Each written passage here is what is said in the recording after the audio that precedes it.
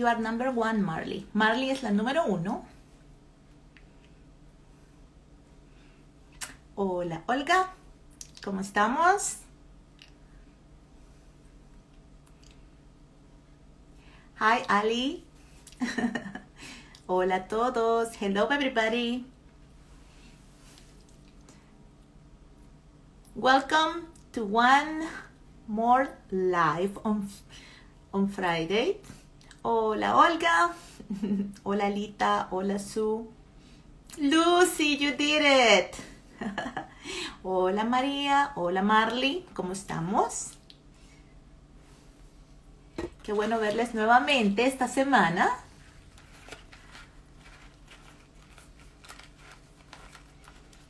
Hola, Lore. ¿No estás en la escuela, Lore? Hola, María. ¿Cómo estamos? Hola, María. Muchas gracias. Hola, Lizzie. Hello, Lizzie. ¿Cómo estamos? How's everybody doing today? Hola, hola. Hello, hello. Bueno. Bienvenidos a todos los que están entrando. Hola, Lupita. Saludos y abrazos hasta México. ¡Oh, felicidades! ¡Feliz independencia para Chile! Hola, Nick, ¿cómo estás? Look at Nick speaking Spanish. Thank you, Nick. That's great. Hola, Ruby. Thank you, Lisa. Con ganas de empezar. Ya, vamos a comenzar. Vamos a ver. Les voy a mostrar el cubo. Gracias, Lore. Good morning, Ruby. Hello, Yara. Hola, Yara. ¿Cómo estamos? Bueno, por aquí les digo. Por acá anda mi querida Yara Yagi. Hello, Rizu. Hola, Noemia. Hello from England. Hola, Lidia. Bueno, vamos a comenzar platicando un poquito. Ya vamos a traer a David Brill. Y el día de hoy estoy muy contenta porque vamos a tener al señor David Brill, un gran referente en el mundo del origami. ¿Y qué les puedo decir? Vamos a plegar su hermoso cubo. Miren, este es el cubo. Mi hijo tiene 7 años y se enamoró de este cubo. Nice to see you, Miss Cat. Es este cubo. Si utiliza un papel de 15 por 15, este es el tamaño del cubo. Miren. Acá está el cubo y el cubo se desarma en 3 partes. Miren, son 3 partes. Así que cada pieza tiene 2 caras. Por eso vamos a necesitar solamente 3 hojas de papel. ¿Ok? Así que acá está el cubo. Miren qué lindo. Pero no crean que esto se queda acá. No. Esta es la versión más chiquitita del cubo. Hay una versión más grande que David les va a mostrar, donde se necesitan unos encastres especiales y él les va a dar la dirección de su página web donde él tiene cómo hacer los encastres para hacer algo como el cubo Brillik. I was telling everybody that today we're going to be with David Brill. I'm so happy he is here. And he's going to be with us teaching you the Brillik Cube. The Brillik Cube is this cube. The size of paper I use for making this one is 15 by 15 centimeters. And it's a great modular, just 3 pieces. As you can see, each piece has 2 faces of the cube. So we need 3 sheets of paper. This one I made it with 15 by 15 origami paper. And this is a very simplified version of the cube. He's going to show you one version that looks like the Brillik Cube, and you can move and you can manipulate, but it needs some special attachments. So he's going to share also the link, how to make the attachments, because I know there are many people here who like difficult things, yes? So we're going to look for David right now. Let me see if I can find him. Okay. Let's see if we can find David Brill. Let's see.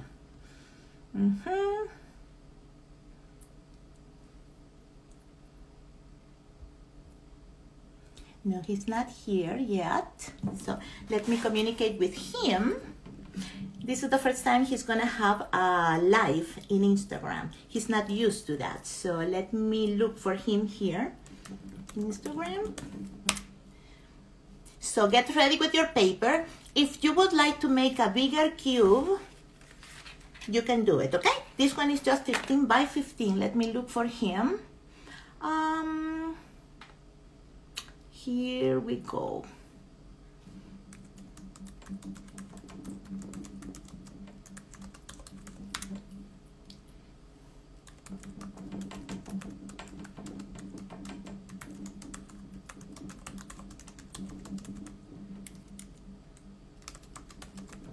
Okay, I sent him a message.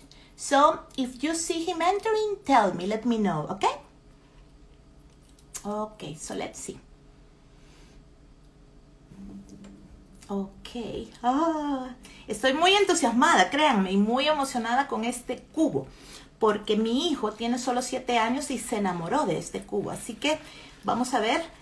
Este cubo es un buen elemento para captar lo que es el interés de los niños o de un maestro de matemática que está enseñando matemáticas. Es una buena estrategia este cubo que es muy versátil, así que vamos a ver. Vamos a ver si el señor Brill entra por acá. Creo que saben que le cuesta entrar a lo que es mi vivo. Entonces, veamos acá. Brill, Origami.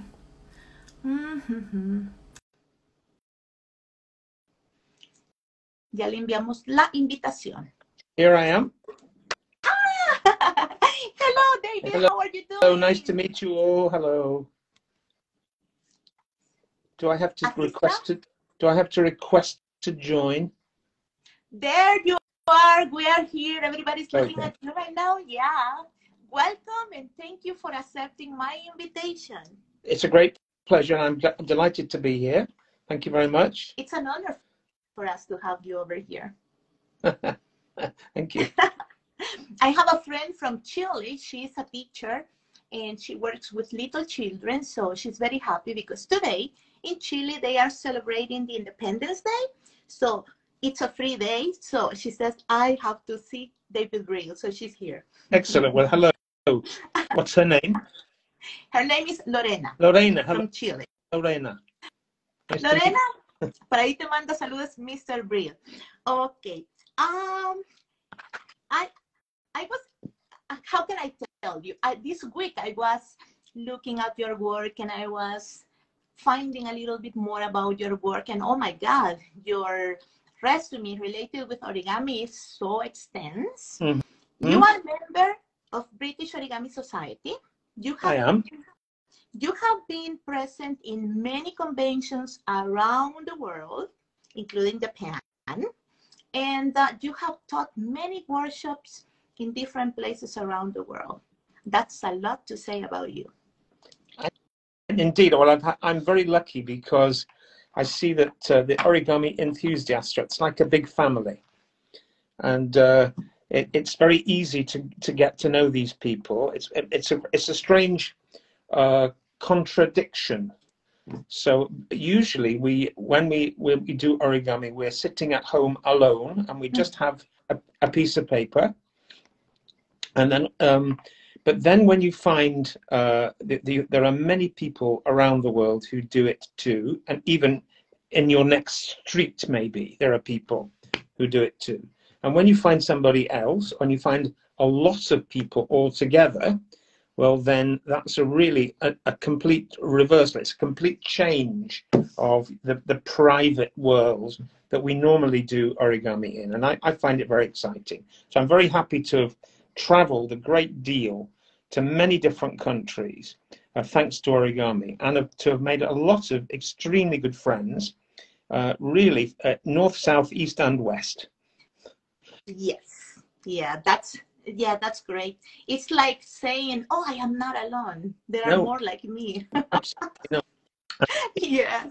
I think also the pandemic has in many ways has helped. Oh yeah. Because many people can find that they are connected to people that they perhaps heard about and never met very, very easily. And it's taught us, the pandemic has at least taught us that it's very easy to interact together, isn't it? Exactly, because imagine for me it's very difficult. I'm here in Canada. How I am going to say, oh, I am going to take a class with David Brill. He's in England, and there is another. So it's right now that technology has given us a big opportunity to interact. Yeah, yes. Miren, le estaba diciendo a David. David, él es una persona que tiene mucha experiencia en el área del origami. Él es miembro de la Asociación de Origami de Inglaterra, que es conocida como British Origami Association. Él ha dado talleres a nivel mundial, ha ido a muchas convenciones, y él me dice que el origami le ha abierto las puertas de poder encontrar más personas entusiastas como él, que aman el origami. El doblar, el plegar en casa, nosotros solos, no es lo mismo que plegar con un grupo de personas. Y es cierto. I love your work. You are so versatile, charismatic, and you have tried many fields. You have tried many fields. You have folded objects. You have beautiful cars. You have folded modulars, people, animals. So how do you do that? How do you say, okay, I want to fold an animal today, or today I feel like folding a modular? How do you choose the models you want to create? I don't think it's a choice. I think it's it just comes naturally. I don't wait for inspiration. Inspiration comes to me, if you like. So I don't sort of search for a subject. Sometimes, you know, there's something in my day-to-day routine appears, or I see something or hear something, and I think, oh, that would be interesting. Or I have an idea. I find very often early in the morning, I wake up and the very first few minutes of waking, I have some, what would happen if I did this? Or, you know, how would it? So a lot of it is experimentation. For example, the other day I saw on Instagram, I follow an artist he's not an origami artist, but he makes very beautiful animals from corrugated cardboard. And I'm sure there's a lot of glue, so it's really got nothing to do with origami. But what he does have is a great sense of, he gives a great amount of life to the subject. And I saw the other day an image of a cat which was stretching. Wow. As if he'd just woken up. And this was very, very expressive. And I have an origami cat, a number of origami cats. And I thought maybe it's possible that I can modify my cat to look something like this. I'm still working on it, and I don't know whether I shall succeed. But I mean, the ideas come just casually, without any real, without me seeking the idea. They just arrive. So I don't make I don't have a determined, no, I must fold today. You know, what can I fold? It isn't like that. It just happens. Yeah. So does that answer your question? Excellent. Yeah, that's beautiful. And I love what you say about the cats, because that's true. That can inspire you, especially your cat. I love your cat. If you tell me which is your favorite design made by me, I will tell you the cat, because I'm a cat lover, and your cat is so beautiful.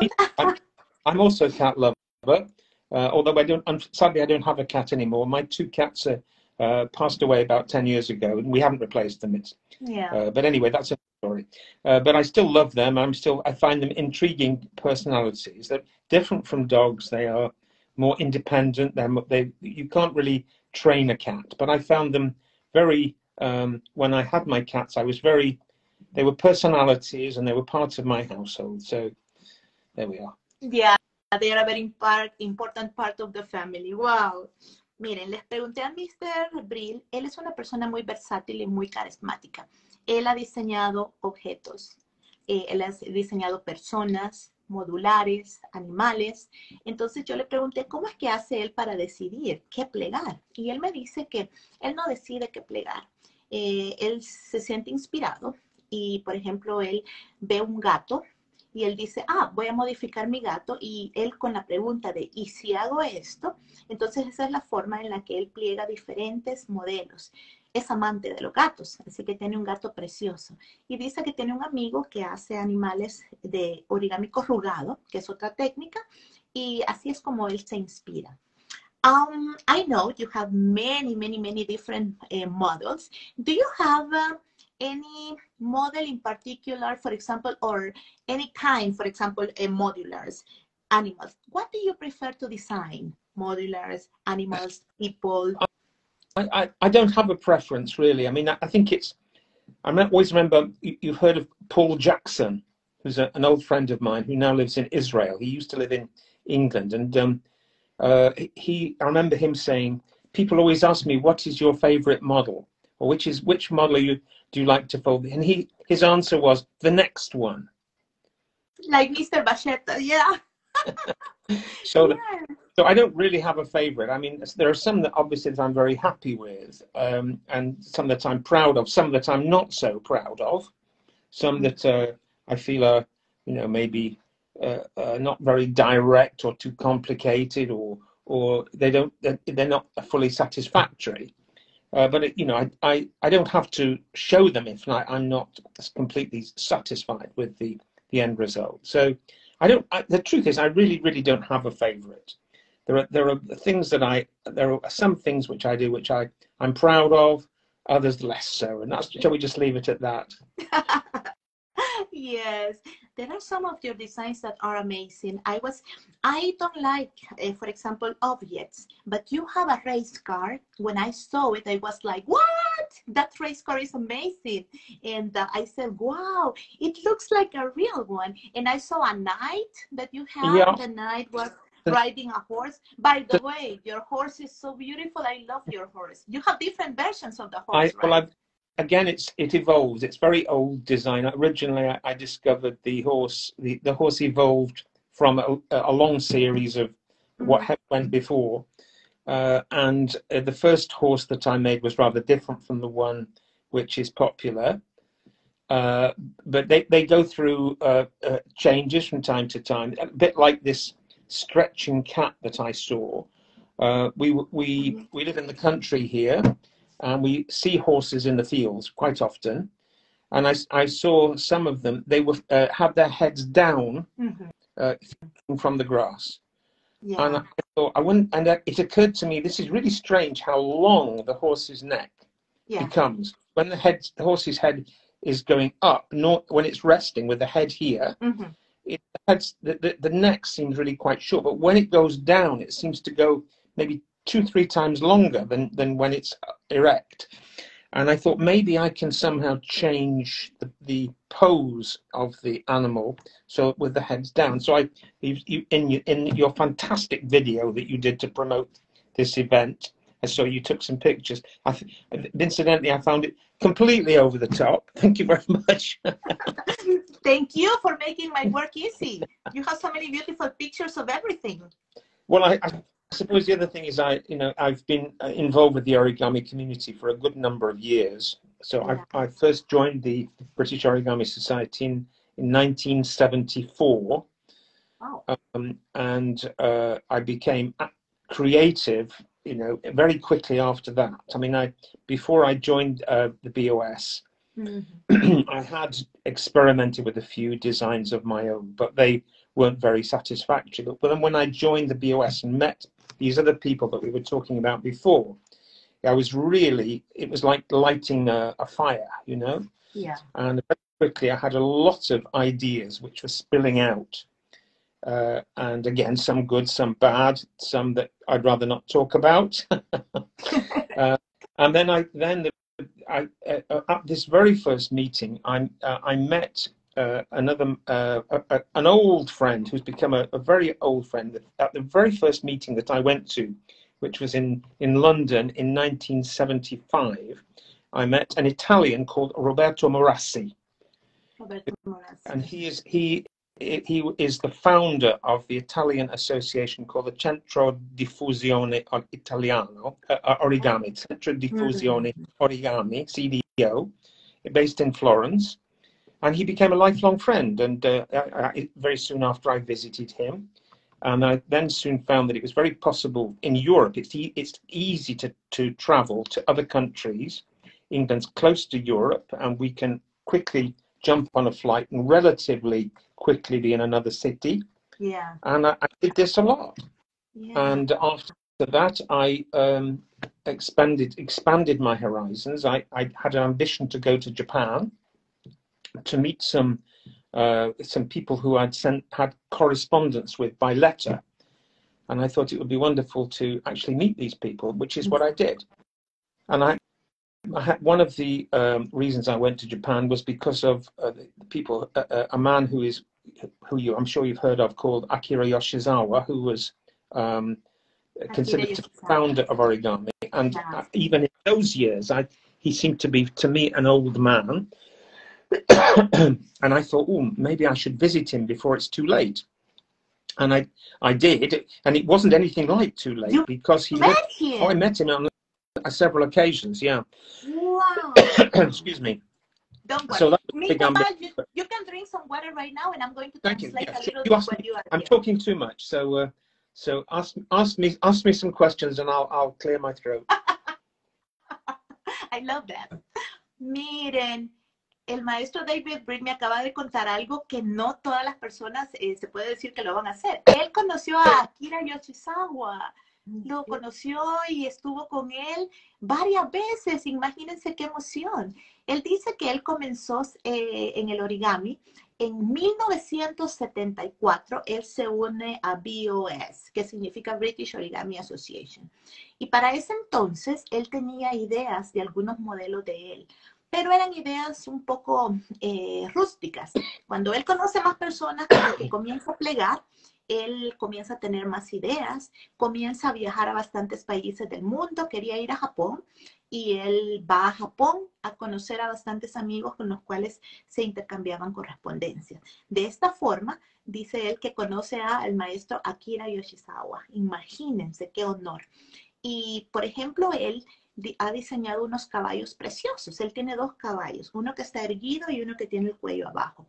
Él vive en Inglaterra, en un área que es campo. Entonces, él puede ver caballos en los pastizales corriendo, y dice que a él le llamó ver la atención cuando el caballo está comiendo. Vio que el cuello era largo, entonces por eso él diseñó un caballo de esa forma. Wow, you made me so happy when you told me that you met Akira Yoshizawa, because that's something that not everybody can say. That's something really important. Yeah. Unfortunately, he was not the easiest person to deal with. Oh. Because I had several other Japanese friends that I formed friendships with through correspondence, and one of these was Mrs. Toshi Takahama, who you might have heard of, and also the family of the Momotani family. So Hide Momotani and Sumiko Momotani. Before I went to Japan, I had a big correspondence. And then, so when I arrived in Japan, one of the first people I met, apart from these two, was Makoto Yamaguchi. And he was a young man. Mrs. Takahama was quite old lady. And she said, oh, you need to be with somebody who is more your age. And I was then in my 30s. And so she knew Makoto Yamaguchi. And so she said, he's a friend of mine, and I introduce you to him, and he can take you to places that I can't go. And so, again, I became a lifelong friend of Makoto Yamaguchi, who has a large number of books and has a big influence in the origami world. Yeah. Yes. So, and I also met, the first time I met the Fujimoto, Shuzo Fujimoto. Because I had correspondence with him, and he was a very shy man. He gave me a huge paper box, an origami box, a huge box full of models, which I didn't know how to bring them home, because I only had one suitcase. So in the end, what did you do with the box? Well, I sent them home by post. So the hotel where I stayed, they had a packing facility, so I could arrange to send. I was given loads of presents. Wow. The Japanese are very generous. They exchange gifts very quickly, very easily. And I knew this, but I didn't know, I had no idea that I would receive as many gifts as I actually did. And it was a real headache. I didn't know how I could send these home or get them home. I certainly didn't have room in my suitcase. So I decided that I would send a number of parcels. I think I made 3 or 4 parcels, which I then sent back home to England. And they eventually arrived after 3 months or something. It was expensive to post. So they went surface mail, but they eventually arrived. Yeah, Japanese post is really good, so they arrived. Oh, that's so exciting. So I think that the origami world is really very small, and it's getting smaller. You know, it's a big place, of course, but it's very easy to make contact with people in different countries, and it's an exciting world when you do. Exactly. Yeah, that's true. Oh my God.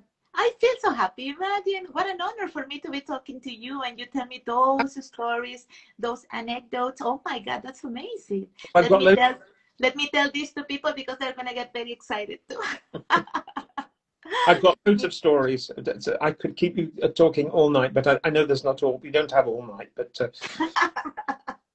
Miren qué lindo platicar con una persona que tiene tanto que contar. Él dice que intercambió lo que es mucho correo, muchas cartas con amigos en Japón y se le presenta la oportunidad de viajar a Japón y conoce a una señora de apellido Takayama, que en ese momento ya era una señora muy grande, y ella le dice, te voy a presentar a alguien que es más de tu edad, para que esta persona te lleve alrededor y puedas conocer y puedas hablar más de origami. Y le presenta nada más ni nada menos que a Makoto Yamaguchi. Y los dos son buenos amigos y él los sacó por todas partes. Le presentó al señor Shuso Fujimoto, imagínense. Y dice David que los japoneses son tan amables, tan generosos, que le dieron tantos regalos que él se afligió porque solo llevaba una maleta. Y Shuso Fujimoto le dio una caja grande llena de modelos de origami. Entonces lo que él hizo fue enviar todo desde Japón hasta Inglaterra. Y incluso conoce a Tomoko Fuse. Ellos son amigos muy cercanos, así que imagínense qué lindo. Wow, look at all the hearts people are sending because they are also like, wow, they are surprised. Yeah. Well, I'm very lucky. I mean, and you mentioned Tomoko Fuse, who is really a very close friend. And we see each other not often enough because of the mileage, but I've met her in a good number of places, not in Japan. So she's been to England. I've traveled to meet her in the USA, or I've been to events where we've both been present. Yeah. I remember there was one occasion she had an invitation to go to India. There was a group in India, in Mumbai, and she was rather nervous about going alone. And so but she also said, look, would anybody like to join me in India? And I thought, well, at the time I was traveling everywhere I possibly could. I had lots of free time and I had enough money, fortunately, to be able to afford the journey. And so I went there as well, and we had an amazing time. And so really the boundaries of origami there aren't any. We can meet people very easily and make friends with these people just everywhere. So we're very lucky. Yeah. So I am going to cross my fingers. I can meet you someday. Okay, please. Yeah, I'd like to come. Well, I've been to Canada. I've been to Toronto, but I haven't been to. I've only been in South America. I understand most of the people here are from South America, so I've been only to Colombia. I went to Bogota maybe 5 or 6 years ago for a convention there, and it was. I'll be honest, it was an ambition to go to South America, and so I had this invitation, and I had a really marvelous time. My wife, my wife said, I said, would you like to come? She said, I don't want to go to Colombia. It's too dangerous. But anyway, I was assured by friends that it was all okay and that the people would keep me safe. And in fact, I don't think it's anything like as dangerous as it was people think it is. Yeah. And when we got home, she said, "Oh, I wish I'd gone. I wish I'd gone." So. Yeah, that's true. Yeah. That's true. Wow. Miren, él dice que el mundo del origami es un mundo tan grande, pero a la vez tan pequeño, porque a través de las convenciones ustedes pueden conocer personas, grandes diseñadores, y él cuenta que él ha conocido a Tomoko Fuse y ahora son amigos muy cercanos, y dice que una vez en una reunión, Tomoko Fuse la invitaron para ir a la India, hola Nico, y viene y ella no quería ir sola a la India, entonces preguntó si alguien la quería acompañar y él dice que él se animó porque tenía tiempo, tenía los recursos, entonces se fue a la India con Tomoko Fuse. Dice que ha viajado a muchos países del mundo y que en Sudamérica él fue a Colombia. Entonces, su esposa no quiso ir a Colombia porque le dijeron que era muy peligroso, pero él se animó a ir a Colombia. Y cuando estuvo en Colombia, en una convención, le gustó mucho Colombia y no era peligroso como le habían dicho. Entonces, cuando le contó a la esposa se arrepintió de no haber ido a Colombia. You know, you're a very lucky man because of your wife. I'm telling you because of your wife. Oh, my husband, for example, he doesn't fall even an airplane.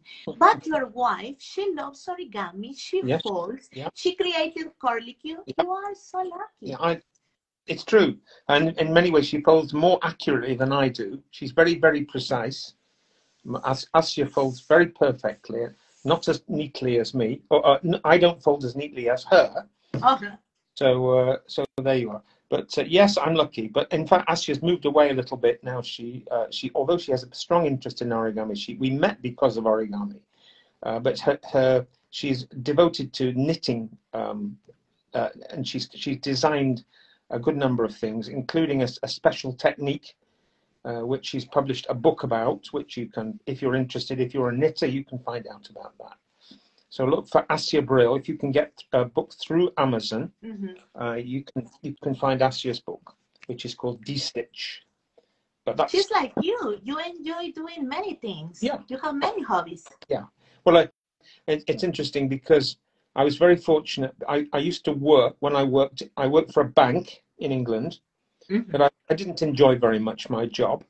And for me, my real life was outside my work hours, before and after work. And so I was very fortunate that I was able to leave my job when I was 49 years old. Yeah.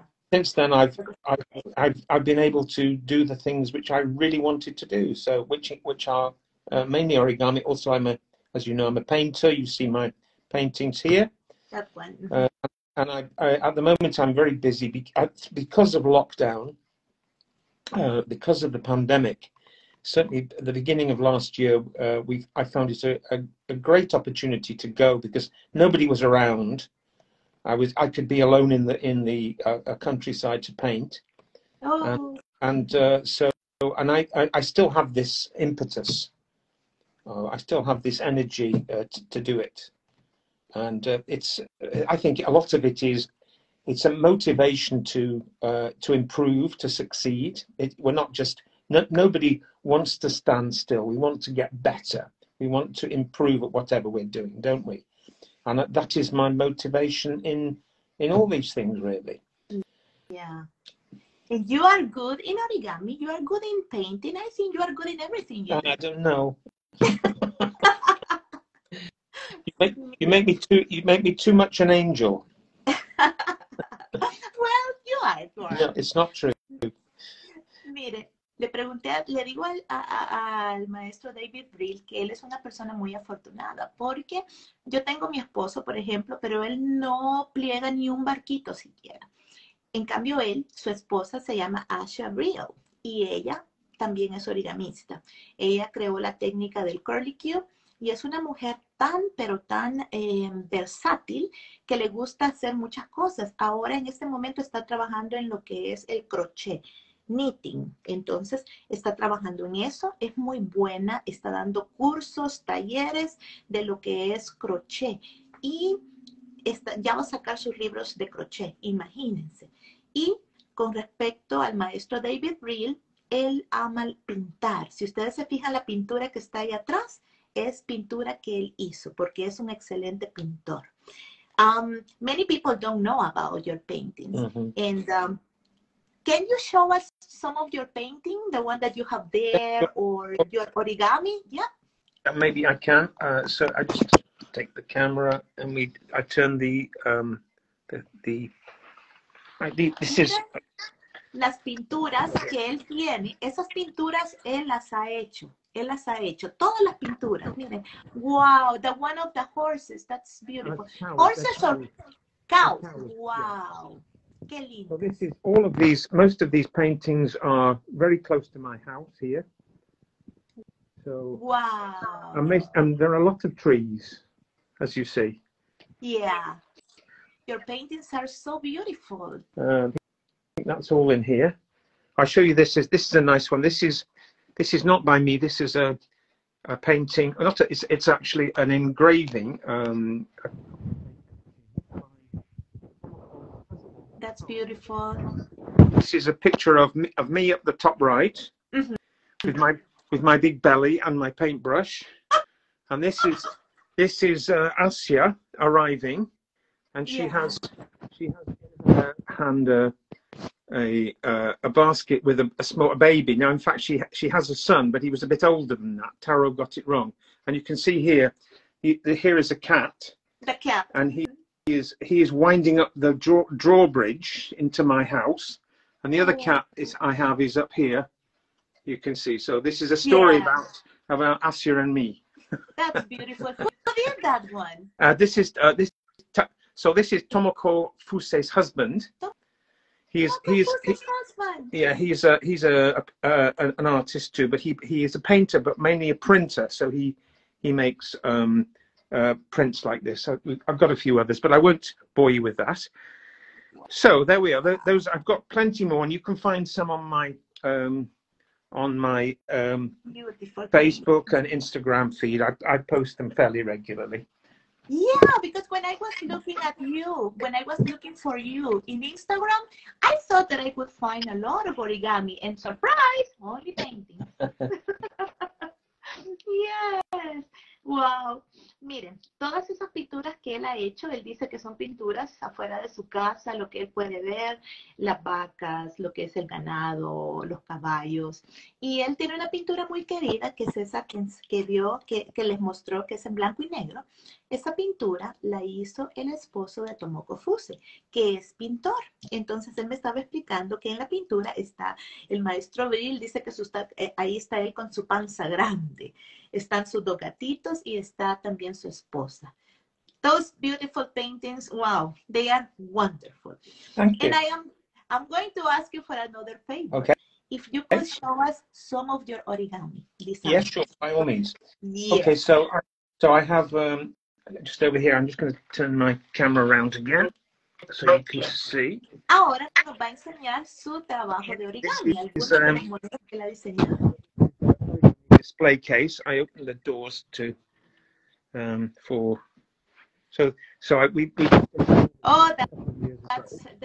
that's the cover of your book. Yeah, so this is St. George and the Dragon. Yeah. Here. So this is these two are. This is my design. This is a representation of a Japanese box called masu box.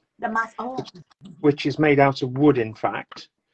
And this is made from a single A4 sheet.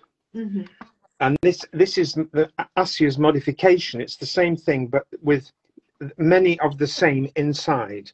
So these are all, they separate, you see? So the inside there are many. So she calls this Masu Matryoshki, like the Russian doll, because Asia is Russian. Yeah. So you can, that's that. So this is Asia's work here. Oh, qué lindo. So That's here we beautiful. have, these are some geometric things. So we have The cat!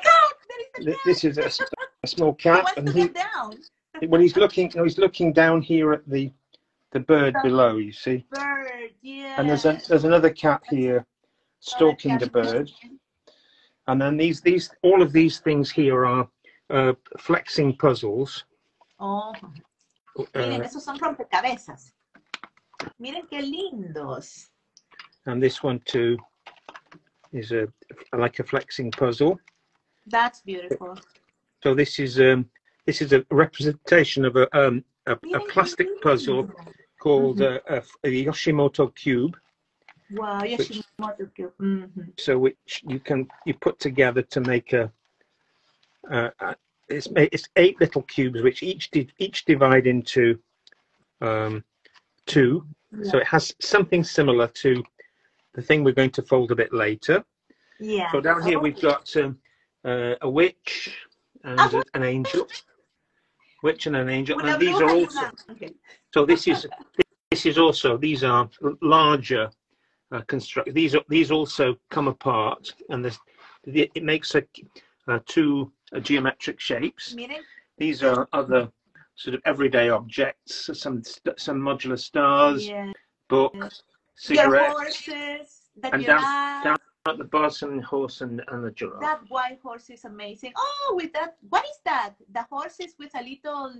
Yeah, so the dog is looking up at the horse. Oh. Yeah. Miren qué belleza ese caballo. Wow. So there we are. Oh, your work is amazing.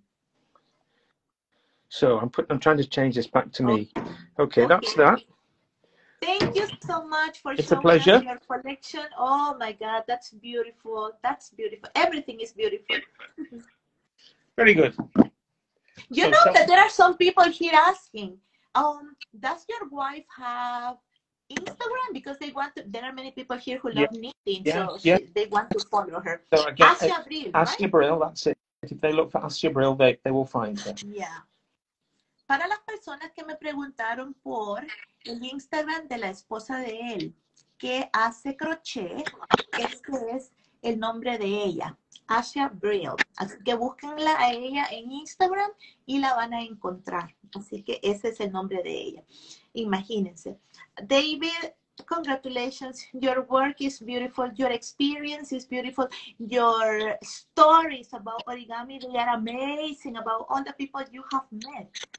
That's wonderful. I'm very lucky. You are a lucky man, yes. And thank you for sharing with us all your experience. It's great. It's a pleasure. Thank you so much. I wanted to ask you about the cube we are going to fold today. Okay. Do you have the cube that modifies the one that has a model?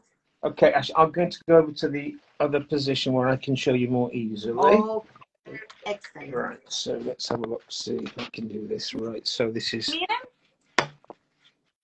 este que vamos a plegar en este momento es el cubo versión simplificada, porque solo tiene 3 módulos.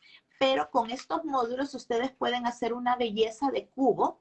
Ahí se los va a mostrar él. Miren todo lo que pueden hacer. Este es el que vamos a hacer en este momento. Miren.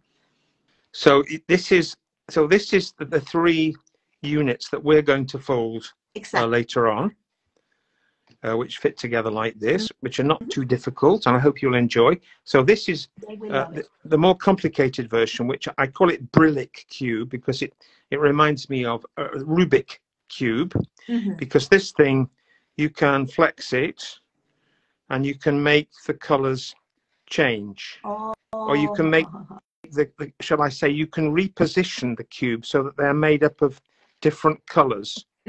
So something like the Rubik Cube, where you scramble the colors. Here we can do the same thing with origami without, but unfortunately, even though it looks more simple than the Rubik Cube, I don't really know how to get it back together in the right position very easily. You have to play with it. It's playing. It's a matter of playing. Yeah. How many models do you need to make that one? Each of these cubes obviously is 3 sheets. So each of these individual parts of this construction is 3 pieces like this. But then you need a joint between. So there are in fact 12 cube units, but you also need 12 connectors. So in fact, so there are 24 pieces of paper. There are 24, no, wait a minute, there are 12 squares to make the cubes, but then you need 12 strips of paper, which are, it's a quarter of one square. So you take a standard square and you divide it into 4 vertically to make a strip. So a 4 by 1 rectangle. So that part there becomes the connector, which connects each of the individual units to make this bigger construction. And you can find instructions. That bigger construction, you have a special you can on your website, right? You can find it on my website, yes. Excellent. So please have a look. It's brilliantorigami.com. You can find it. I hope by searching through the links on the page, you'll find diagrams and you'll find the link to the Brillik Cube. Okay. Miren, el cubo que vamos a hacer es este cubo pequeño, pero si ustedes pliegan 12 de estas unidades, ustedes pueden hacer ese. Pero ese necesita unos conectores especiales y esos conectores él muestra cómo hacerlos en su página de Brilliant Origami. Brilliantorigami.com. Ustedes pueden ir allí. Ahí tiene él lo que son diagramas y está el diagrama de cómo hacer Así que preparen su papel porque vamos a plegar el cubo. Y vamos a plegar los 3 módulos al mismo tiempo. So right now we're going to fold the cube and we're going to be working with the 3 modules at the same time, right? That's it. So you need 3, these are 15 centimeter squares, which are obviously, like all origami paper, white on the other side, like this. Okay. So as you said, we're going to make them all simultaneously. So we end up with the 3 pieces at the same time. And it helps you remember each of the steps if we repeat it twice. Yes. So let's begin. So the first thing we're going to do is I'm going to start actually with the colored side facing. Vamos a trabajar los 3 al mismo tiempo, así que listos. Vamos a comenzar color arriba, así que todos al mismo tiempo las 3 unidades, repitiendo los pasos. Okay, Master David. So the first thing we're going to do is fold in half, starting from the colored side, so that you fold in half, so that the new rectangle you have is white. And I'm going to put in both the horizontal and the vertical. Ok. A plegar por mitad, horizontal y verticalmente. El color blanco queda arriba. And I'm going to do that obviously with all 3. Hagamos lo mismo con los 3 papelitos, ¿ok? And as you can imagine, because this is a geometric shape, I don't really need to tell you that you need to be very accurate, they need to be very precise. Exactly. So try not to make any mistakes. Okay. And make sure that the edges line up exactly before you crease. It's obvious. Okay. You know this. Yeah. All of you origami enthusiasts know this for sure. Yes. Dice él que como es una figura geométrica tienen que ser bien exactos, así que alinear todo antes de plegar bien lo que es el doblez. I love the way you are teaching it because folding it all because at the same time, you know, it's better. You learn it easily.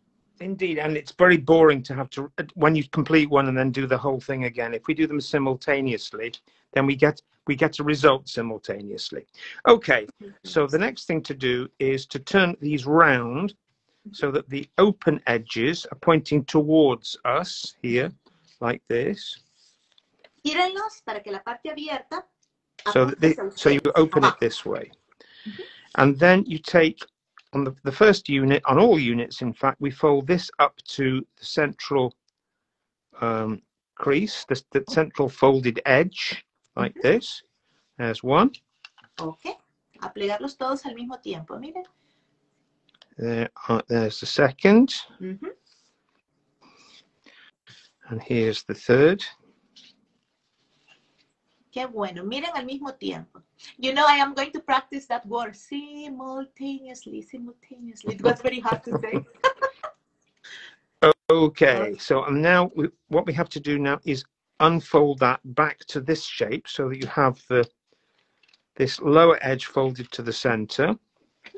We're going to do that. Todos, miren, de la misma forma. Can you all see that okay? I hope so. Ok. Pregunto, ¿todos estamos bien? ¿Vamos bien hasta el momento? Lancen los corazoncitos si todo está bien. ¿No hay preguntas? Right. So now we're going to turn these over so that we can just see the color. Mm-hmm. And I'm going to rotate so that the folded edge is on the left-hand side here. Okay. And then I'm going to fold these up to the central crease line here, the central horizontal crease line. Okay. And I'm going to turn that round and do the same thing here. Okay. Very precise, of course. Yes. Sean precisos, todos al mismo tiempo, miren. And also, I use the index finger nail here to press the creases really flat. I don't believe in origami tools because these are our tools. Yes. So, I love that. Miren, él dice que él no cree en las herramientas de origami, así que él utiliza su uña del dedo pequeñito para plegar bien lo que es el borde. Miren. Yeah, that's true. So, in fact, I remember when I was a child, it was one of the things that attracted me, that I could do origami from without any equipment. Yeah, so I just had to have. I always had the raw material, which is paper. Yeah. And I always had my hands. So, but very often when I was a child, I had craft books, manual activities, and it says how to make something, how to make a car, or how to make an animal. And there was always a list of things that you needed before you started. And in fact, when I started these activities, I didn't have something. One of those things I never had and couldn't get. And therefore, I was always frustrated. But that was never the case with origami, because I always had paper and I always had my hands. And that, even today, is one of the big attractions for me for origami, that we only need this and this. So, you know, I have some tools here which I use just to help teaching, but we don't really need this. We don't need this. We don't need scissors. We don't need glue. So everything that we need is here. And so when I first started going to conventions in some places, people came with a box of tools. I said, what's that for? What is that for? Anyway, so I hope I'm not embarrassing anybody who has an origami toolkit. But I don't actually believe in them. I do. Okay, so I'm now going to undo these two sides from the center on all of them. Hoy los vamos a abrir y después le cuento lo que me acaba de decir porque estuvo matado de la risa. Excellent. And I'm going to turn over to the side which is where you can see the white and the color. And I'm going to rotate the paper so that the folded edge is once again on the left-hand side. Okay. And I'm now going to fold this bottom edge here up to line along the border here with the color and the white. But I'm only going to crease that up until that crease there. I'm not going to put the crease here. Okay. So the crease only goes to the first crease line. So this is uncreased this side. Okay. Then I'm going to turn that round and do the same thing on the other edge in mirror image. Excellent. Miren, cuando hagan eso, plieguen hasta la primera división. Miren, no lo vayan a hacer completo, solamente es la primera división la que importa. Lo vamos a hacer en los tres, ¿ok? So then we do the same thing on the other two.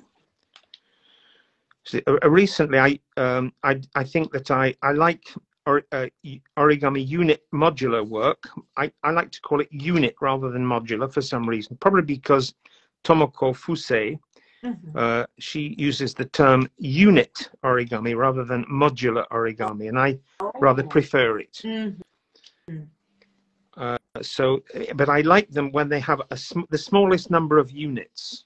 Yes. So I like to have it obviously you can make huge balls, geometric constructions with 30 and 60 and 90 pieces, but it takes a lifetime. Yeah, And I'm time. afraid I'm a bit impatient. I want to see a result a bit more quickly than that. Exactly. Yeah, that's true. So we have 3 the same with just these diagonals here. We don't continue the crease up here. There's no crease in the center up at the top. So we continue on with the next steps. So once again, I'm going to put the folded edge to the left, and I'm going to make this same raw edge. I'm going to fold it up to line up with the crease that we just made. I'm going to make sure that the crease goes exactly to this point here. Yes. And I'm going to crease all the way across like that. Or van a plegar esa esquinita. And you can crease all the way because it's okay to crease the whole crease so that it lies flat. Yes. Hoy sí van a plegar todo, miren. Van a plegar todo y dice que sean muy exactos en esa esquinita. Las esquinitas tienen que ir desde donde él está mostrando. Miren, sean exactos. And make sure you've got a sharp crease here, that the crease goes exactly to this point. Mira, so, tiene que ir exactamente hasta ese punto, no menos, sino que hasta ese punto. So I'm going to go exactly to that corner. Same thing over here. Yeah, here accuracy is very important, yeah.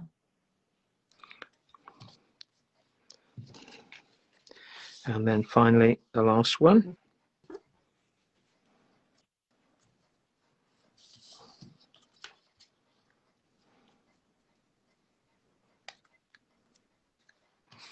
So we have 3 identical shapes. Ya tenemos 3 iguales, miren.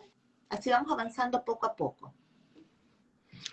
So the next thing I'm going to do is I want to look at these 2 points here, this corner and this corner, which are pointing towards each other. And I want to connect those 2 points with a crease, which is a mountain fold. And it connects those 2 points. And I'm going to begin, not by putting the crease in, but just by rolling the paper around my middle finger.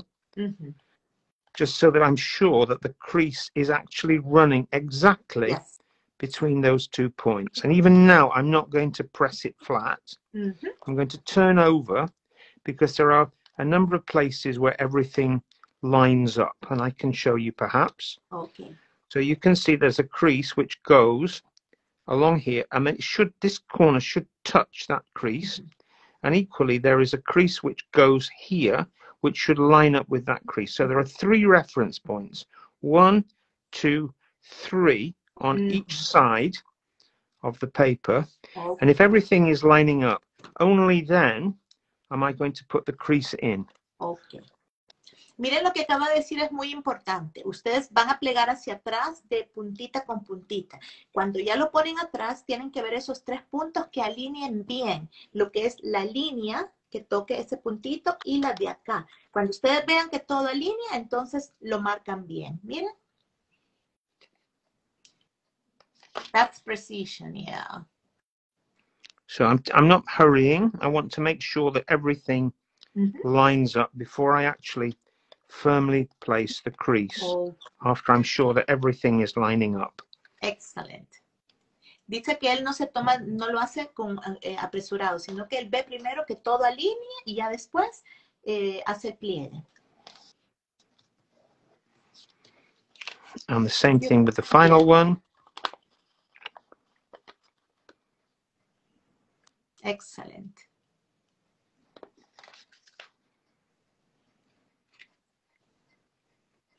Que cuando ustedes lo plieguen hacia atrás van a ver cómo exactamente todo coincide.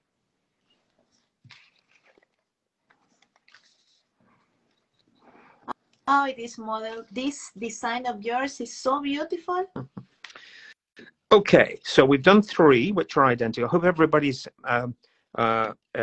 following and not left behind. Okay. Él pregunta el maestro Brill si todos están bien, han entendido, vamos bien. No hay preguntas en este momento. Voy a encender los comentarios. Okay, so I'm going to move on. So I'm going to undo these creases that we just put in, unfold these little edges, and I'm going to turn over like this. Miren, doblamos y los ponemos así para arriba, ¿ok?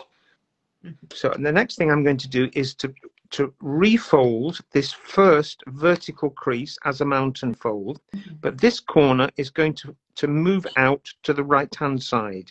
Okay. So I'm just putting back this crease, and this corner here is pointing to the right.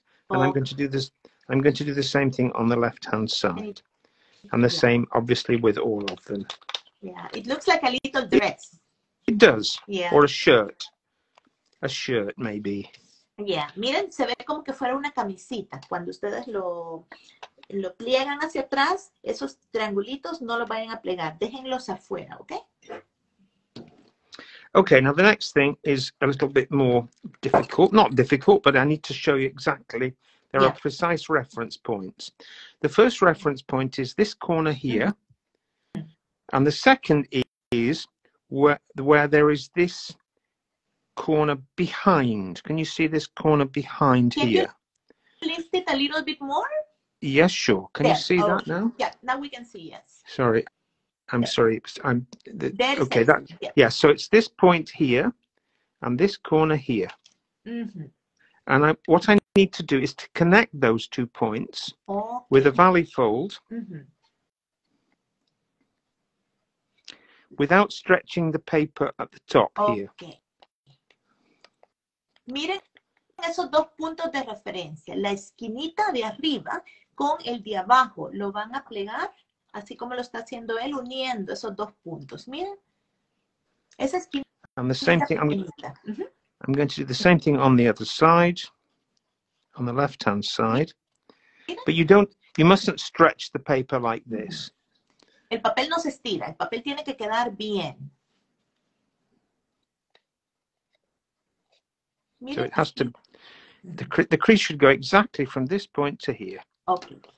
And once again, we press it down flat. Okay. So the same thing over here. Lo mismo ahí, miren. Desde la esquinita hasta la línea, esa línea del vestidito, miren. Perfecto. Sin estirar el papel.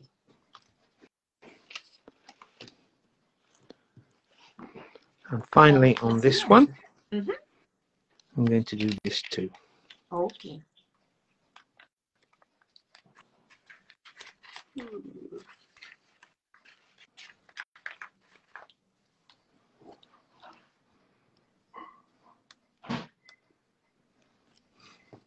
So that's all 3 done. Excellent. Great. Okay, now I'm going to turn over. So once again, it looks like a dress or a shirt. And I'm going to unfold these 2 creases back to the center. Okay. Like this. Plegarlos nuevamente hasta el centro, miren.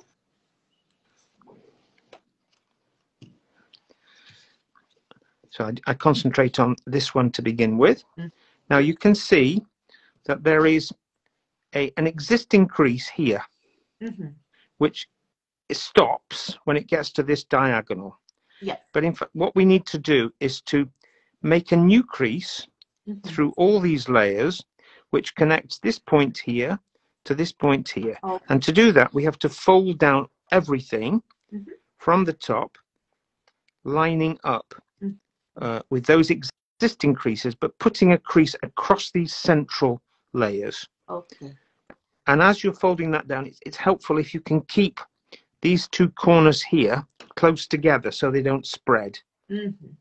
Miren, vamos a unir las 2 esquinitas que está ahí, lo vamos a plegar hacia abajo y dice él que es importante que ustedes mantengan el papel unido, que no se le vayan las capitas de abajo, se vayan a mover. Así que manténganlos iguales, miren. Exactly, precision. And so this one over here, the same thing. Miren, todo igual.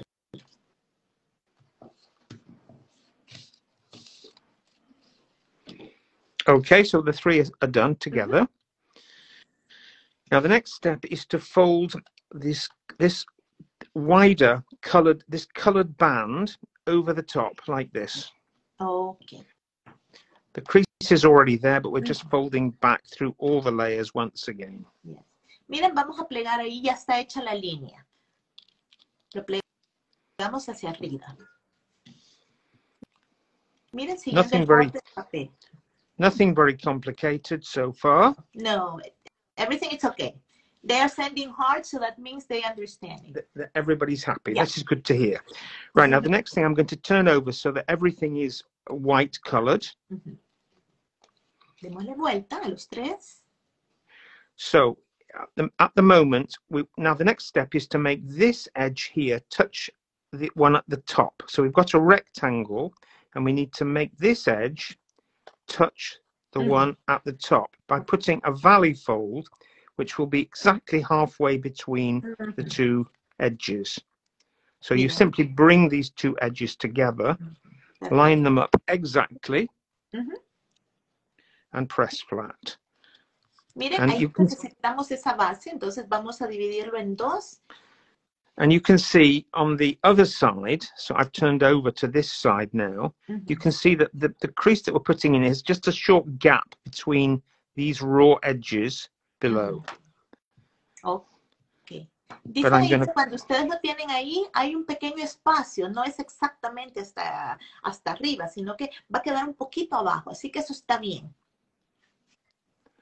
So I'm going to do that with all of them. Hagamos lo mismo con todos. And once again, you can see this gap. So the crease should not go inside with this line here. There needs to be a gap. Okay. Necesitamos ese espacio pequeñito. And these creases that we're putting in now, these three creases need to be very firmly made. So once again, use your index finger, the fingernail of your index finger to crease in those creases very, very firmly. Esas tienen que plegarlos muy bien, tiene que ir fuerte, así que él dice que utilizan la uña. So I'm going to undo everything back to that. I'm going to open up this zigzag shape. So here in the center, the crease that we've just put in is a mountain fold. And what I'd like you to do is to reverse it to make it into a valley fold. Because we've folded it firmly, this should be fairly easy to do. But we need to make the crease go in both directions, both valley and mountain. And I'd like you to just do it a couple of times to make sure the crease is really strong and really firm. So it goes both ways. Miren, vamos a revertir esa montaña en valle, en valle, porque lo que él quiere es que esa quede bien marcada para ambos lados. Miren, para los dos lados, ¿ok? Great. Same on the final one.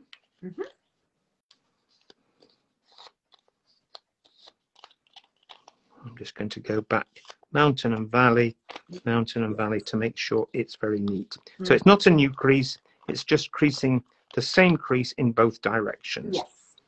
Okay, so let's turn over to this side, which is the plainer of the two sides. One side you have a split in the center, the other side is plain.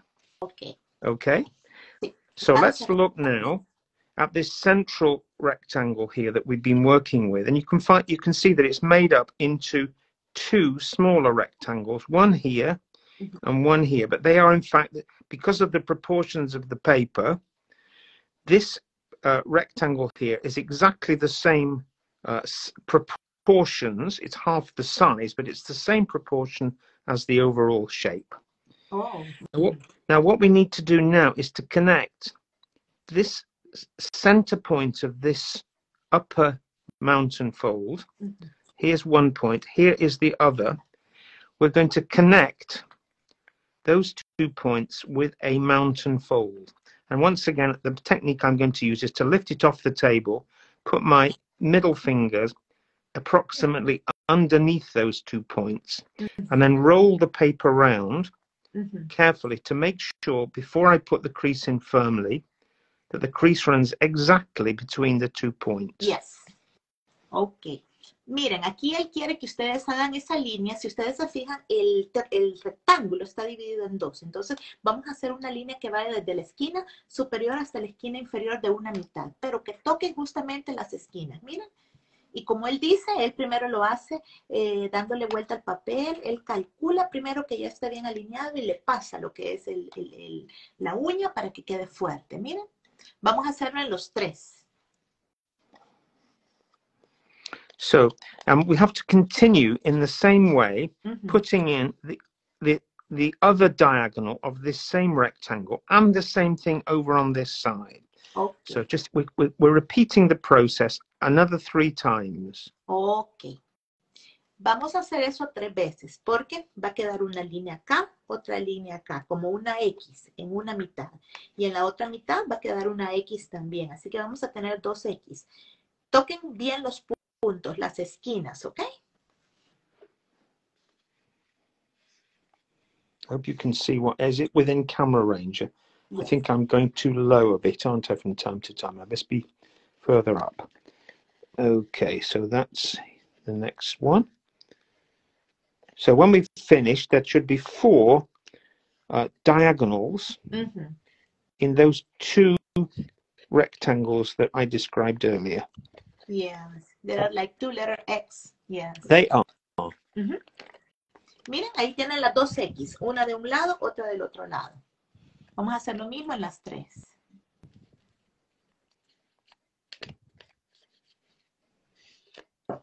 So take your time to put those diagonals in as accurately as possible on each of the 3 pieces that we're folding. Yes. Miren, tomen su tiempo, dice él, para que exactamente vayan de punta a punta. Que no va a ir ni arriba ni abajo. Tienen que tocar exactamente las puntas.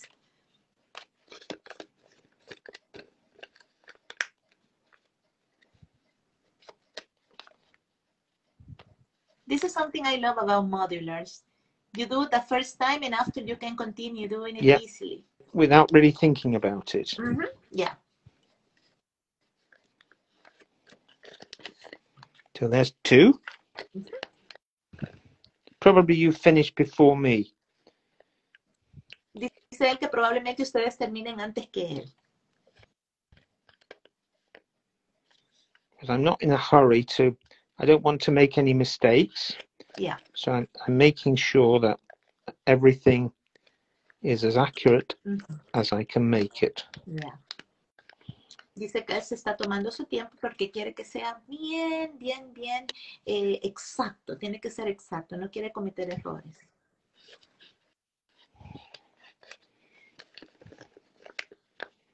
And the same thing over here. Después van a comprender por qué necesitan las 2 X. Miren. Okay, so we've now got 3 which are identical. So we finished the folding. Now what we have to do now is to just make the 3-dimensional shape from this flat form that we've got here. So let's begin with this. I'm going to turn over so that these diagonals that we just put in are valley folds. And I'm going to start by folding up this colored section over the top.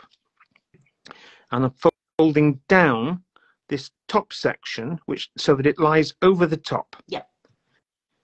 And having done that, if you lift it off the table, you'll find that just below this white section, there is a pocket here. There are 2 corners which you can open up to find this pocket, and this section will fit neatly into that pocket. Okay. So we're going to do that with all of them. Vamos a hacer lo mismo con los 3. Es como un sobre. Plegamos hacia arriba la primera parte y la parte superior la encajamos adentro de la parte inferior. Miren, como un sobrecito. It's like a little envelope. It is. Now. It's very much like an envelope. Yeah. Okay, so that's the 3 done. So the next thing we did, at the moment it's completely flat, and now we have to start making it into this 3-dimensional shape, which is the finished part of the cube. So I'll show you how to do that. The first thing to do is to turn it over. Now this white section should turn over so that it's pointing towards you on the table. Okay. And the next thing to do is to fold the left-hand side over to the right using this central crease line, so that we can see the white section is this way. La parte blanca queda hacia abajo, ¿ok? Y ahorita le va a dar volumen a la pieza porque ya está terminada. So I'm going to hold it between my thumb and forefinger of my left hand, and I'm going to use my little finger here to put into the lower part of, it's like a bit like a book or a newspaper. Now what I'm going to do is push up using my little finger. I'm going to put my finger right into this part and here push up. Ahí van a empujar con el dedo chiquitito. Miren, es como un libro. Meten en la primera parte y empujan. Y ya les queda de esa forma. Miren. So that helps, if you put your finger inside and push up the inner section of this crease, you'll see that this crease goes a mountain fold here, and you can see inside this hole that you can see a mountain fold there too. And you've done it by pushing up using the last joint of your little finger. Exactly. So I'm going to do that with the others. Vamos a hacer lo mismo. Miren cómo lo hace él, como un libro, la parte blanca hacia abajo, apuntando hacia su cuerpo, y con el dedo chiquitito empujar, miren. Y ahí agarra volumen. So, lo hacen de los dos lados, miren. So I've made this little... Ya van dos. So the same thing with the final one, making sure we've got the white section pointing towards us. In half. Hacia abajo, miren. Y ahora con el And dedito chiquito. this goes into the back pocket. Adentro de as before. And as you're opening the thing into 3 dimensions, you push the white section all the way into the pocket, and it forms a really solid shape. Now, to complete the finished form, all we have to do is reform these V-shaped mountain folds by pushing down in the center. Miren, ahí van a empujar ustedes eso. Y la parte blanca que quedaba hacia abajo entra totalmente al bolsillo. Entonces ustedes le empujan hacia adentro del bolsillo y ahora solo esas letras B las van a empujar y le van a dar forma. Miren. So that's 2. 2 and the last one. And the last one, like that. And now it's a small challenge to put them together. This is 1/3 of a cube.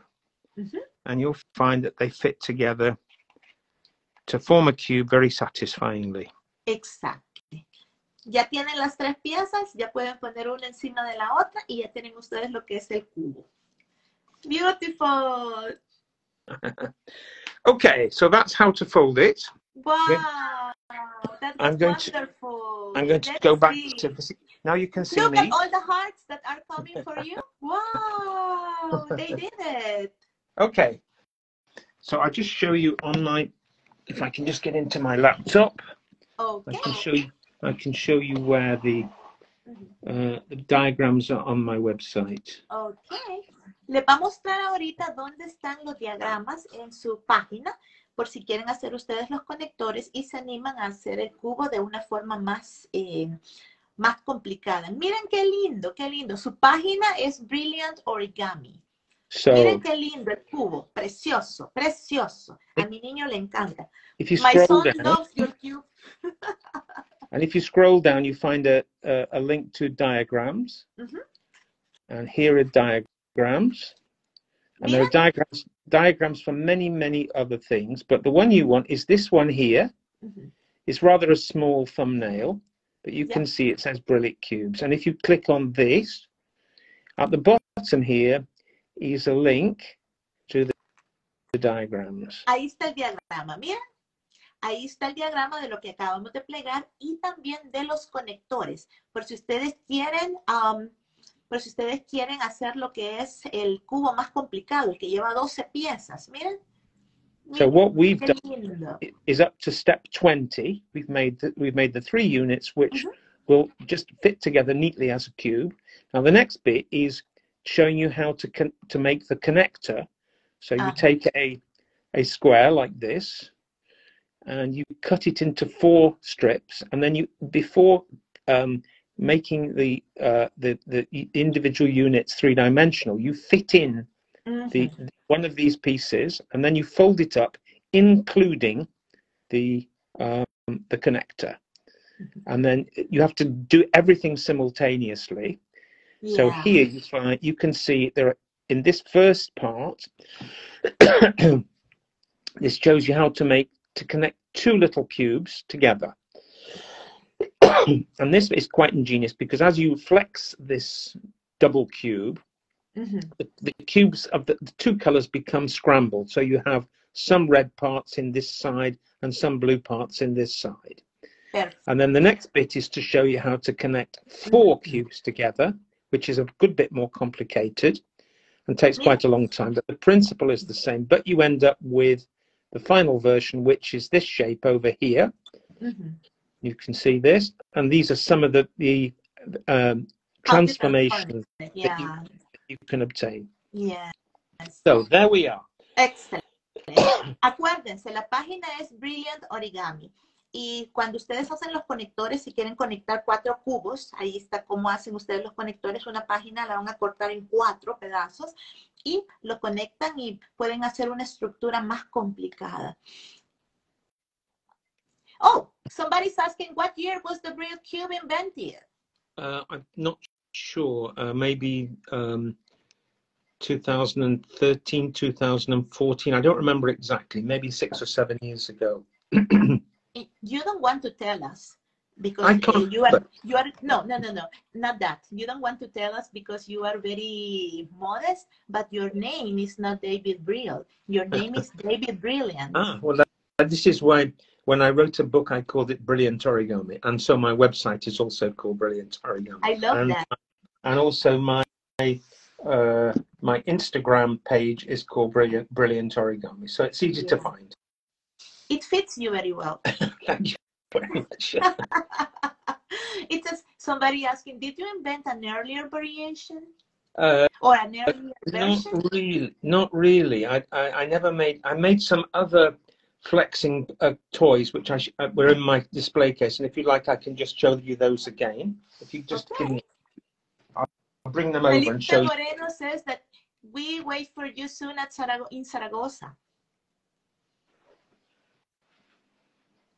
Miren qué honor platicar con él y que nos cuente que es amigo de Tomoko Fuse, que conoció a Don Shuso Fujimoto. Yo estoy así, en shock. Que conoció a Akira Yoshizawa, Dios mío. Okay, he's gonna bring something to show you, so that's why he's not there. There he comes. Okay, so I'm going to go over to my other place so you can see how these things work. So the thing I made many years ago was this, which is called the Yoshimoto Cube. I love that one, the Yoshimoto Cube. Yeah. So in fact, if you just give me a couple of seconds, I can show you the original version of the original thing on which it was based. Okay. So Allison, you were asking for another version. He says that he has that cube that is the Yoshimoto cube. That is one version of this one, and he's going to bring another version of that cube. So this actually is the original. This is not paper. This is a plastic toy which you can buy. They're not very cheap. You can buy from the Museum of Modern Art in New York. You can buy these things in the museum shop, and it looks like a folding cube, but you probably know that it separates into two stars. Oh, look, miren, se separan estrellas. Wow. So you can, these also fit together like that. So it's a very ingenious thing. It's a little miracle. So this is not my invention. This is invented by a Japanese designer called Yoshimoto. And it actually says on it somewhere Yoshimoto Cube. But I wanted to make an origami version of this. So this is as close as I could get. I couldn't go any smaller. It doesn't quite match the size, but it was supposed to be a replica of the original Yoshimoto Cube, and the color is fairly close to the original. Yes, it's really close. But it's not as solid, unfortunately. That's beautiful. So that was so I made that many years ago in the late 1980s, I think, or 1990 perhaps. So that is that. So this is another thing, which is I call the wedge flexi cube, which doesn't split up into stars, but also flexes. That's beautiful too. Wow, I love your action origami. It's so relaxing to be playing with it. Yeah, it is, but not so relaxing to fold it. And then there's this other thing which I'm very fond of. This is a bit. This is also similar to the Yoshimoto Cube. It hasn't got any stars, but this is made out of triangular blocks, which hinge together in the same way, with a separate locking or a separate connecting unit. And this makes a lot of really wonderful shapes, I think. And it's surprising. You think that just because it makes many shapes, which I find very, very intriguing. And in fact, but it's got a lot in common with the Yoshimoto Cube. If you take the original Yoshimoto Cube and look, I analyzed where the hinges were. And I thought, well, maybe it's possible to make this same shape instead of out of. I just need to get this the right way around, because there's only one way it fits together. So if you look at this is a fairly well-known toy, just with cubes, without separating into stars. But it's for this to work, it's very important that the hinges between the cubes are in the right place. And I thought maybe I can make a variation of the simple version just with cubes, but instead of using cubes, I use triangular blocks like this. Triangular. So in other words, half of a cube, and it works it also flexes in exactly the same way, but the shapes it makes are very fascinating and intriguing. Yeah, they are really good. And you can find instructions to make this also on the website. I have got some instructions on. Hay instrucciones para hacer ese en la website de él. Así que si les interesa hacer ese, también en la website de él, ustedes pueden encontrar lo que es cómo plegar ese. Así que prepárense. ¡Wow! So, there we are. Thank you so much. Wow, that's beautiful. I'm going back to me now. So here I am again. So I hope you all managed everything. They did. David, what can I tell you? I really enjoyed our chat. It was so enriching. It was amazing to talk to a person who knows a lot. I would love to spend a whole afternoon with you, folding and talking. You are such an amazing person. You are very, very nice. Thank you very much. You too. Thank you. Miren, no podría dejar de platicar con él porque él es una persona muy linda. Él es súper positivo. Miren qué lindo, qué lindo. Thank you so much for your kindness. People are telling you there, thank you for your kindness. Thank you for showing us everything. And oh my God, thank you so much. Okay. One of the great things about origami is there's very little competition. Everybody's happy to share the things that they've made. They're happy to. Nobody is in it for themselves. It's a joint. It's a communal activity. People are open and willing to share. Oh, thank you, because you are very nice, very kind. Miren qué lindo, dice él que algo que le gusta de la comunidad de origami es que ellos comparten, lo hacen con mucha emoción, con el afán de dar, y por favor, lo etiquetan a él cuando plieguen sus cubos para que él pueda verlos. Get ready, because many people are going to tag you to show you their cubes. Please, I'm very happy if you did. Thank you very much. You can find me on Instagram or Facebook, and I'm very happy to see what you've done. I'd like to see what you've done. So thank you very much.